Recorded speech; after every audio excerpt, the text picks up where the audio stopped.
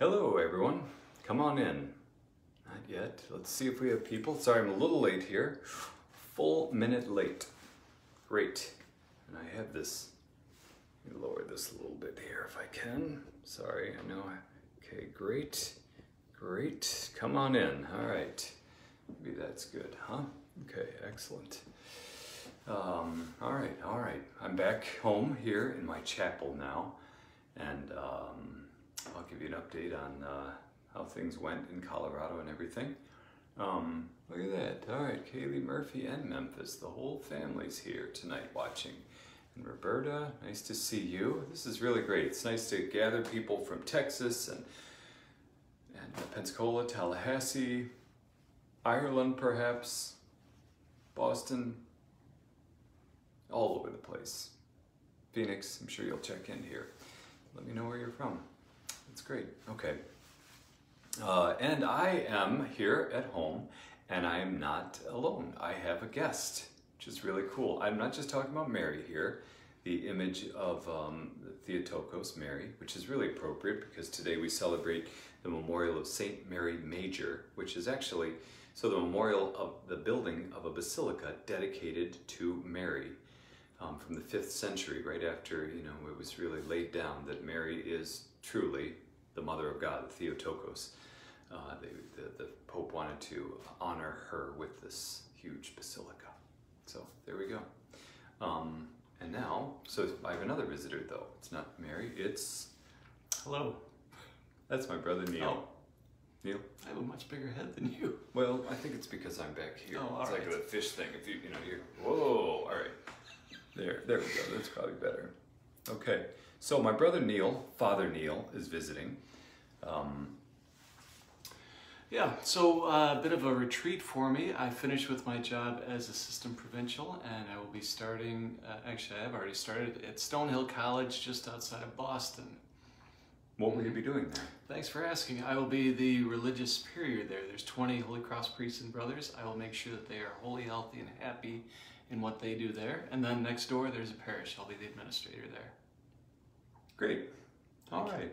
Thank you. How were your flights today? Well, thanks. They were really good. Okay. Good. Arrived early.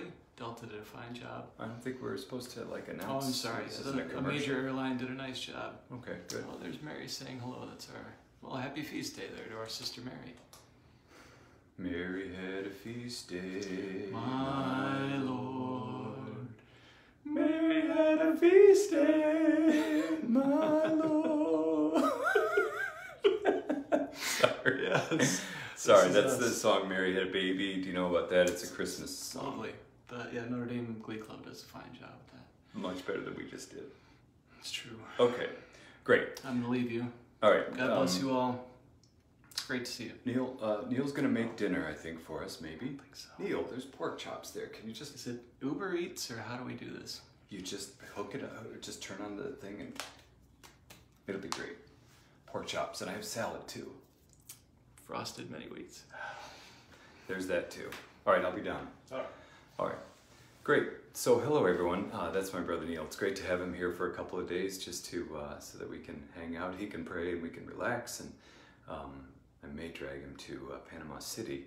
I have Mass there Saturday evening and Sunday. He doesn't know that yet, but may go over there to be with the community there, which would be really neat. Great. So let me. Okay. So last time, thank you for watching. Last week I was on a retreat myself, kind of in Colorado Springs at the Holy Cross Novitiate, and it was just a really good time, as I told you back then. Told you a week ago. Very good, prayerful, relaxing time for me. And then on Saturday, after this video, I got to celebrate the first vows, the profession of first vows of 5 of our novices there, which was inspiring. Great, really good to be part of them. And then I was supposed to come back Saturday night, but I was one of those many people whose flights were canceled on Saturday, and so they said, well, we can get you back on Monday. Well, that means I missed a meeting in Orlando, but I said, well, if you're gonna fly me on Monday, let's make it Tuesday. So I stayed an extra 2.5 days there. And missed a meeting, but it's all good. So anyway, people asked about 2 things. One, did the bear spray work? I never had to use the bear spray. thankfully. We never saw a bear again.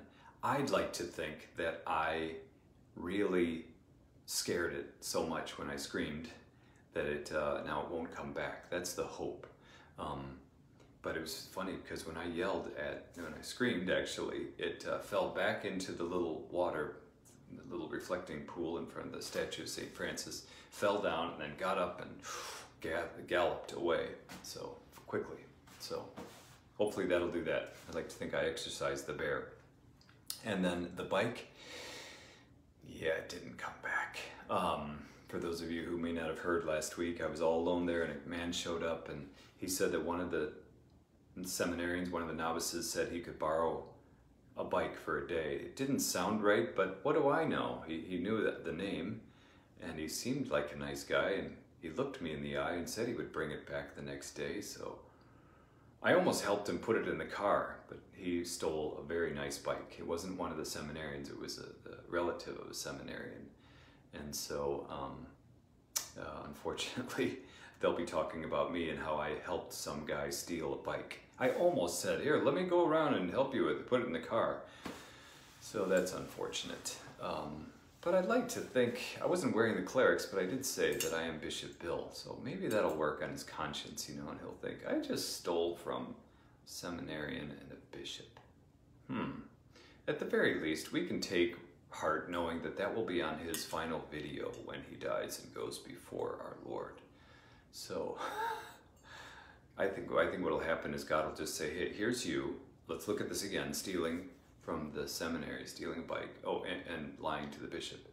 And then letting the guy panic for a while, you know, and then all of a sudden Jesus will step in and he's like, but I forgive you, you know, and then he'll get to go to heaven or purgatory perhaps. Anyway, so the bike did not come back. I'm sorry about that. So there you go. And then, so today, the only other thing I'd like to do is just share with you some prayers. Remember, I do that not share with you prayers, but pray with you and announce some of the prayers that came in with the Catholic Sharing Appeal, our annual diocesan appeal. We received thousands of prayers. People have written their prayers on these cards, and then we pray over them or with them at the pastoral center. They're right in front of the altar, and then every once in a while I will just take a handful of them and pray over them and pray with them. And so I said I would, say these prayers out loud, maybe 7 to 10 of them once a month on the first Thursday of the month. So I'll do that. But also ask your prayers. Of course, as we pray, we'll pray for your prayers and for the prayers for the safety of everyone in the world and for an end to the pandemic. It seemed that we were so close, but now, especially here in Florida, especially in the south of Florida, it's really raging, it seems. And just tonight, I went to the hospital to anoint someone who was dying and did die right after I was there, right after I left. But unfortunately, her relatives, daughter and son-in-law, could not be in the room because they're infected, so they were watching from the window, and it's just really sad. I tried to, be there and hold the person's hand for them, for her daughter, but they had to participate via just through the window and a iPad that was there near the bed. So it's really sad. We're certainly not through this yet, and just keep praying that it will be eradicated and that people will be safe, and we'll all know what to do and come together to do what we have to do to beat this thing. So there's that. Pray for that person who died. The good news is that person, died a few minutes after I was there, and I got to pray the very powerful prayers of the church. Certainly anointing, I anointed her, and then I prayed the apostolic pardon. May God forgive you of all your sins in this life and in the life to come. And then the commendation of the dying. Go forth, Christian soul, into the arms of your loving Savior, who has created you and who loves you. May he recognize you as one of his flock and welcome you into the garden of paradise this day. Those were the last words she got to hear, so it's awesome. Pray for a happy death and for a grace-filled death, and so certainly for her it was that. Okay, great. So here are the prayers. I invite you also to think of your prayers, to call them to mind. I know a lot of you are praying for family members and for friends, for your children and grandchildren, nieces and nephews, for your marriages, for the marriages of your children. And a lot of people are asking me for prayers for their children or their grandchildren or nieces and nephews who have left the church or who no longer practice the faith or any faith. I get that a lot, and so we pray for them, members of my family who are in the same situation, and let us unite our prayers as well to these prayers that have been sent in to the diocese. We pray for an end to the pandemic, a return to civility throughout the United States, and a return to a Judeo-Christian nation. Pray for my husband and my friend, for my stepdaughter who took her life in October, for the repose of the soul of this person and all who have died, and blessings on my family, on our priests, and those living the consecrated life. For my dad, that he will stay healthy, and my daughter, that she will be safe in her service with the Navy. Please pray for my children who are struggling financially due to the pandemic, that my children come closer to God. For my brother-in-law with Alzheimer's, good health and well-being for my family, for all children, and for all who suffer from an addiction, especially my brother. Please pray for my future baby granddaughter, that she arrives healthy and safe this summer. Please also pray for me. I have more stress and anxiety that I feel I can handle. Thank you. And please pray for my family. So these are the prayers that we received, and I join them to your prayers and my prayers as well, and the prayers of our Holy Father for this month. He asked us to pray especially for the poor throughout the world, and not just to pray for them, but pray for us, that we may be moved to assist them and help them in any way that is possible. So we join all these prayers together, and let us pray the prayer that Jesus, our Savior, taught us. Our Father, who art in heaven, hallowed be thy name. Thy kingdom come, thy will be done, on earth as it is in heaven. Give us this day our daily bread, and forgive us our trespasses, as we forgive those who trespass against us. And lead us not into temptation, but deliver us from evil. Amen. All right, before the final blessing, I know this is kind of a brief one today. Oh, let me tell you this. I heard that Kaylee, who works in our Office of Communications, was watching all these videos as part of her work today. I don't think she got through all of them. There's maybe 100, I don't know. I did it 40 days in a row, and then I've been doing it every week since last, it's 50 more. So there's almost 100 of them. Anyway, and I believe she's going to title them all, which is really helpful, and put some keywords to some, so that if you want to search for teaching on the Bible or the Eucharist, or maybe a story that I told, or my beep beep stories or something like that, I think hopefully you'll be able to do that. I'm not sure how or where. Maybe it's through YouTube. Stay tuned. You'll get some more info on that later. But that's really neat. I think God bless her if she had to watch all of those today, or most of them. I'm sure it got a little old. But God bless you all for being part of this week after week. I think it's just a good way to stay connected, to pray for one another, and to feel that closeness that we have in the Holy Spirit. Even no matter where we are, far away, close, whatever, we're very close. God brings us very close, very near to Him through the power of the Holy Spirit.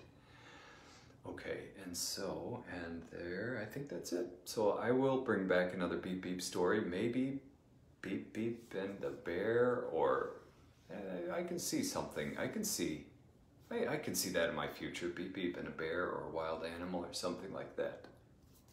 Beep Beep visits a safari park or something. Think about it. That might be terrifying for a little car. It might be thrilling too. I don't know. Well, we'll see. I'm thinking. Beep Beep does something soon. Okay, great. All right, I'll say a prayer for you all, and I'll continue to pray for you. Please pray for me. Good and gracious God, watch over your children always. On this day in which we recall and remember and honor the Blessed Virgin Mary, we thank you for the gift of so beautiful, so wonderful, so holy and awesome a mother as Mary.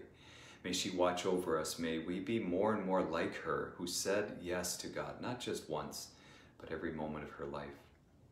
May we be faithful as she was faithful, so that we may be with her one day and her Son, Jesus Christ, in heaven. Bless all your children, bless all these intentions we prayed for tonight, and all those we lift up to you in the silence of our hearts. Help us to know your will and give us the courage to carry it out. We ask this through Christ our Lord. Amen. May Almighty God bless you, the Father, and the Son, and the Holy Spirit. Amen. Good night. Can you smell the pork chops? Neil? He's not really making... no, he's reading. I thought you were making pork chops. Are you going to say goodbye to everybody? My brother, Father Neil. I was watching something else. It's terrible. No, I wasn't. I was watching. I was very excited. I prayed. Oh. Are you going to make the pork chops? Or? Oh, I don't think We're so. not going to have pork chops. We're going to have... Do you want a priest blessing or a bishop? Oh, they already got the bishop blessing. That's fine. Hey, how about this? People always say, God bless you to me, you know? That's nice. I appreciate that. Could you bless me in their name? In their name? Well, yeah. Oh, yeah. All right. Big hands. All right. Good and gracious God, we ask you bless our bishop. Help him to be a good shepherd for his people. Help him to always know the wisdom and the courage that comes from the Holy Spirit and leads to you, Lord. Bless him and watch over him always, Father, Son, and Holy Spirit. Amen. All right, thank you. Look at that. Great. He's great. It's not the fullness of the priesthood, but it's close. I gotta go. So long. God bless you.